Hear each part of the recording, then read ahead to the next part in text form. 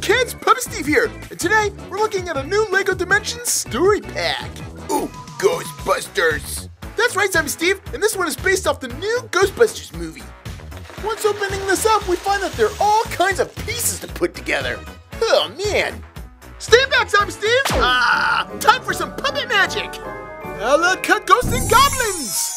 Wow, it's the Chinese restaurant from the new Ghostbusters movie. And this playset has it all. Tons of gadgets, proton packs, Chinese windows, sliding doors, and even a place to order your food. Yes, I need a table for 3. Ah, very good, sir. And there's also one of those cool Chinese roofs as well. Don't touch my roof. Okay, geesh. This playset also comes with one brand new Ghostbuster, Abby Yates. And she comes in her brand new uniform seen in the movie. And if you take the proton pack from the playset, you can place it on her back. Cool! Let's bust some ghosts! And she can do that alongside Peter Venkman.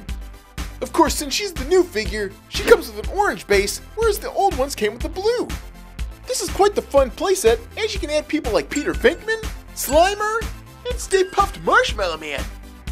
This Stay Puft Marshmallow Man's too small. We need a bigger one. That's better. The cool thing about this story pack is when you play the game, the entire playset will fit onto the LEGO portal. Cool! And of course, the main Ghostbuster sits inside. Yeah. Now all we have to do is wait for some ghosts to show up. Boom! Doggone it, Zombie Steve, get out of there! The last thing we get are pieces for a new Ghostbusters car, which must be built from the instructions found in the game.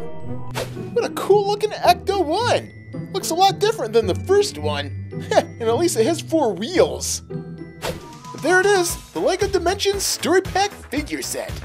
And stay tuned, boys and girls, because tomorrow we're gonna check out the video game. Awesome! Make sure you subscribe to the Puppet Steve Show for more Puppet Steve in the future, right? Great!